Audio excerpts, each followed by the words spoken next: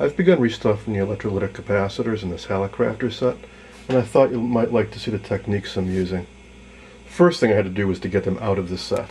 They were all attached by steel bands. What I did to release them was I used a Dremel tool with a cutoff wheel. And carefully made a nick in each of these bands, trying to leave as much of the band intact, so when I put the capacitors back in, they'll still hold. Maybe use a little bit of JB Weld glue to close it back up.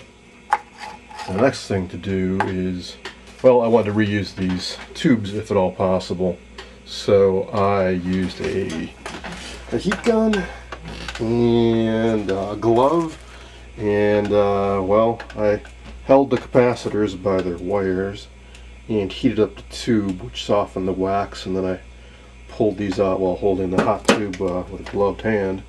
Some of them came out pretty easily, like this guy and this guy. Some of them not so much. In particular, this guy, which was tar filled, had quite a mess. You can see all the tar oozed out here.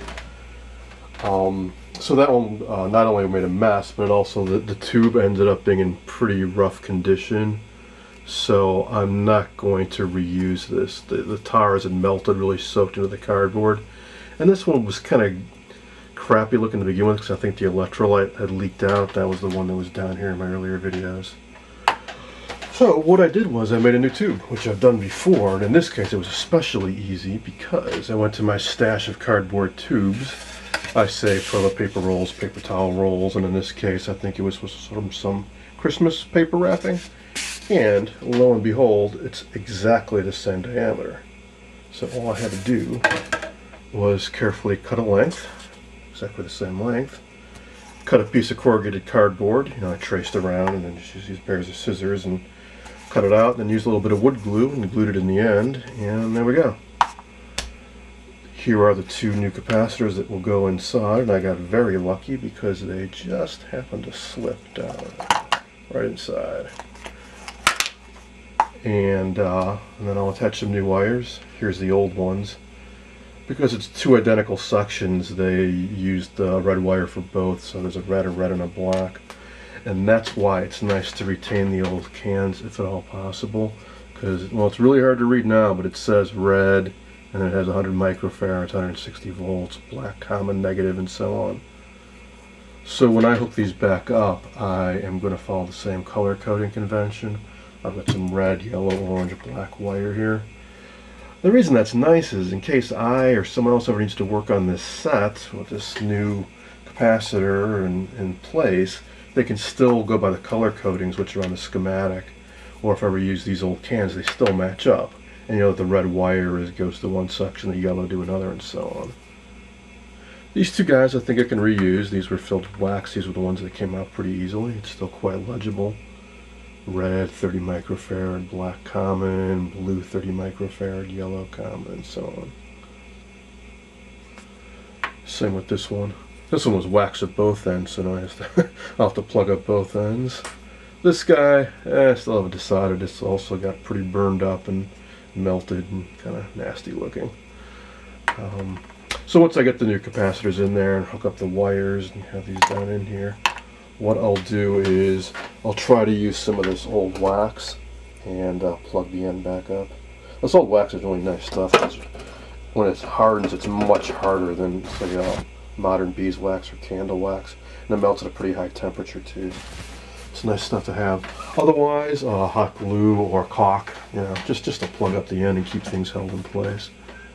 And then as a final touch, I'm going to get some paint, maybe like a yellow ochre, and paint up the tube so it looks more like this.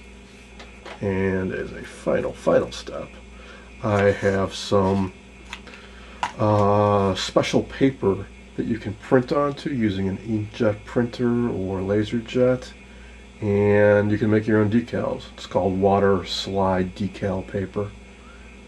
Basically you print onto it, and then you spray a couple coats of clear acrylic, wait for it to dry, cut them out using just like a water slide decal. Put them in a little bowl of water, they slide right out, and you can apply them to the side. This one will be quite easy to do because it's a very simple font. It's just like Arial, I think, and I'll just replicate this printing. This guy will be tough because this has a corporate logo of the Micromold Corporation and so on. So that's why I'm still on the fence. I may try to retain this one, just the nice graphics, which yeah, if you had Photoshop and you have some artistic talent, I'm sure it is possible to replicate that, but my skills aren't so good. Yeah, that's about it. I gotta do 4 of these. I don't think it'll take too much longer, and then I can move on to the rest of these caps. Here we are a little bit further along in the process. What I did is I soldered the 2 caps together, and built up a little shim of cardboard inside there and put some foam on either side to hold them in place. And then I made another little end plate here out of a piece of corrugated cardboard, poked 3 holes through it and ran the leads through it. I'm waiting for my hot glue gun to heat up a little bit. I'm going to slide this down and glue it in place. And once that sets up, I'm going to take a little bit of this old taffy-like tar, break off a chunk and melt it around to seal it, so when it's done it'll look like the old wax did. And then it's ready for painting. Okay, the old wax I melted into the end of this cap is hardened nicely. I then painted up the tube using this acrylic yellow ochre paint. I think it's a pretty good match for the old can, considering it's soaked in with tar. I then read the old text off as best I could. Industrial Condenser Corp, Chicago, Illinois, and so on and so forth. And matched the font as best I could using Microsoft Word. And I printed it out onto this inkjet clear water slide decal paper. And the instructions indicate that I painted it with a couple coats of this acrylic crystal clear. And now the idea is that I can soak it into some water and apply it just like a model decal onto this cardboard tube. And once that dries, I'll coat the whole thing with a couple coats of this, and I think it'll be done. Here we are a few hours later, and I've got all 4 caps done. I was able to reuse the old cardboard tubes for the other 3, otherwise same process. Put the caps inside, run new leads out following the old color coding, and then seal the end with the old wax. Now it's simply a matter of remounting them in the old clamps and hooking the wires back up. I think the rest of this set will be relatively easy, but we'll see. That's all for now.